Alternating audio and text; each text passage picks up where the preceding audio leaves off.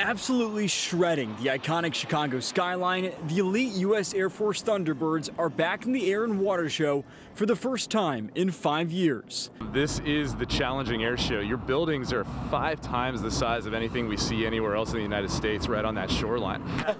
The Thunderbirds granted me a rare ride inside the cockpit of one of their high-performance F-16s as the legendary flight demonstration team celebrates 70 years, led by Lieutenant Colonel Justin Elliott, Thunderbird 1. It is a piece of art. It's a performance. So you'll find that the music and narration and the maneuvers actually build to a crescendo, and then they'll hit you emotionally as well. Yeah, you're doing your job. You're not. My pilot is Major Jeffrey Downey, call sign Simmer. I'm going to demonstrate to you what this aircraft is capable of, just the max performance of it.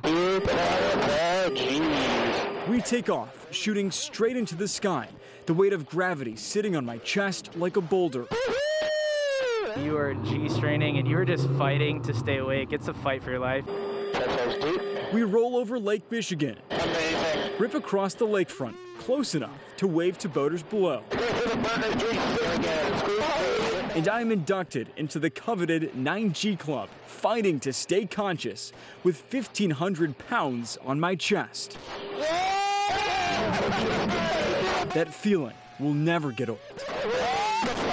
The mission of the Thunderbirds might be to showcase the power of the Air Force, but these inspiring airmen and women aim to keep the next generation flying for their dreams. Our hope is that that little kid or that little girl can look up and find their life's passion. Woo!